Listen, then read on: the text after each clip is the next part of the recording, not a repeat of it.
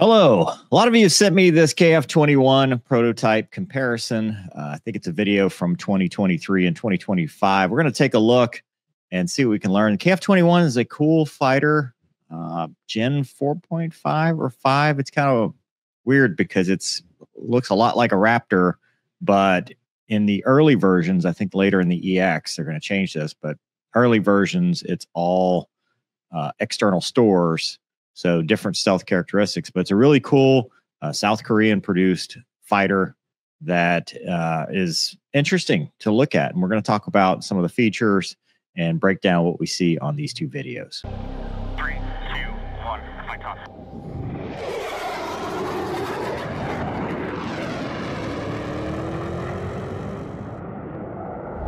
KF-21 prototype 4 and 5 air shows in Japan and the world by Tankatsu 298. This was published October 31st. It's a demo flight comparison. You can see right off the bat the square intakes. It's got ground power hooked up. HUD, canopy bow. You know how I feel about canopy bows. IFF interrogator, IRST, infrared search and track. So that's a cool feature to have. 20 mic gun, so it does have a gun. So there it is, ADX 2023-24 prototype 4 and 5. Yeah, let me go back. You hear that howl? It sounds like a Hornet because it's got Hornet engines, the 414, 400. These are indigenously produced, the 400K, but it's still the same GE 400 engines. Flight control bit, built-in test. Every digital flight control system in the world, including the F-16, F-18, F-22, F-35, they all do their own built-in test. So that's standard stuff. That is a two-seat version. I don't like it. It needs to only be single seat. But I guess for training, or if you wanted to put like a strike package, and you wanted a Wizzo running drones or whatever, I guess you'd have that back there. But pretty cool. You can see the countries involved. Obviously, again, this is a prototype. I think in 2026, they're going to get their first 20 aircraft, and then they're going to later go to Block 2, and then the EX will then have full stealth with internal weapons bays. But this is kind of like their first hack at it, and that's, I mean, other than like the FA-50. But this is a really cool airplane. Helmet mounted display, looks like Jahemix of some sort for the guy in the front. Guy in the back or girl in the back's not doing that. So normal HUD, partially reclined seat. Like I said, you got the canopy bow there with the IRST and then the intakes. Twin engine. And I guess this is the newer one. I like the kind of the ghost paint job. That's pretty cool. Non-thrust vectoring, as far as I know. I don't think it's got 2D or 3D or anything like that, but good looking airplane. The D model, not as much, but you know, it's definitely a well-designed aesthetically, but looks like a mini Raptor, although it is a big airplane. I mean, I think the max gross takeoff weight's like 44,000 pounds, which is pretty heavy, more than the Viper. That's like Super Hornet numbers. But you can see there. So it's not, I mean, depressed. So it's not an internal weapons bay, but you've got kind of depressed slots. But then if they add any kind of pylons or anything, it's just like a normal fighter. But this is going to be multi-role. So, you know, you're not necessarily needing stealth. And again, if you're only talking homeland defense, I mean, you might not be interested in that for the later days of the war. Yeah, no thrust vectoring, but again, it's got quite a bit of thrust in general.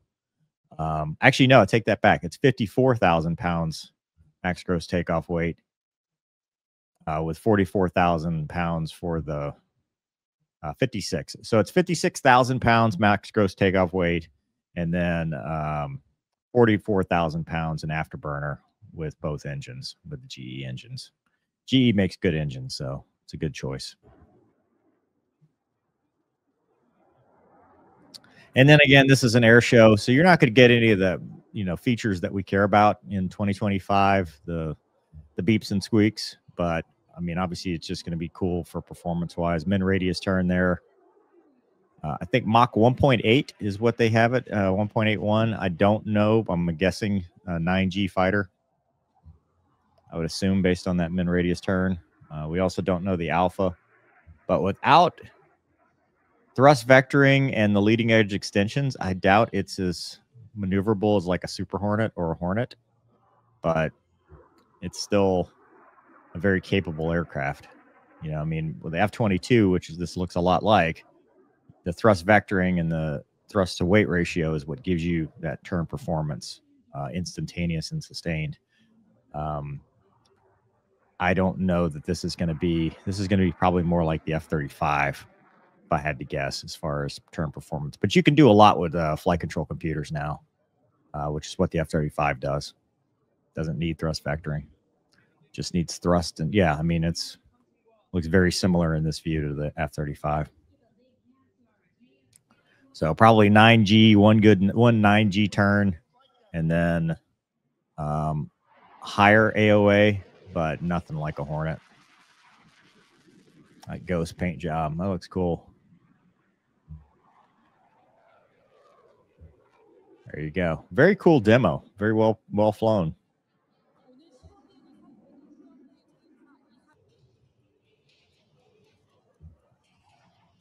Aileron rolls, always important in combat because I was inverted. Air refueling on the spine there.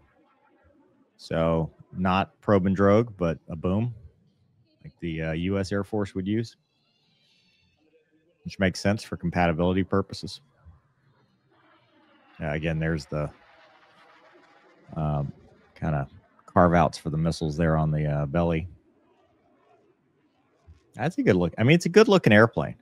There's no doubt about that. That is, I mean, the best of all worlds there. Like an eagle, like a modern eagle, I guess.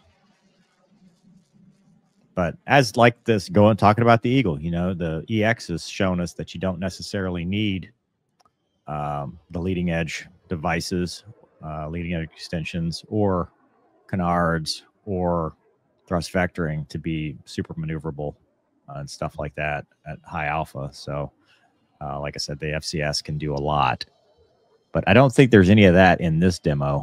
I think it's pretty much just a lot of high G turns. Yeah, there's a slow speed demo, which is really not that slow.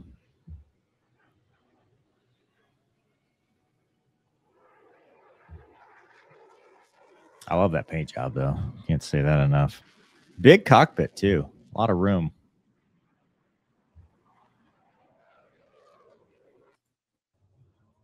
Same demo. Both years, it looks like they did pretty much the same profile. And then the landing.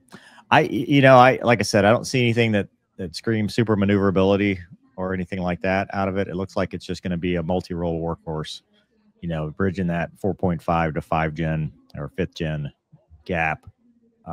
Highly competent design pilots. There's the 2-seat version, I guess is what they were trying to show us here.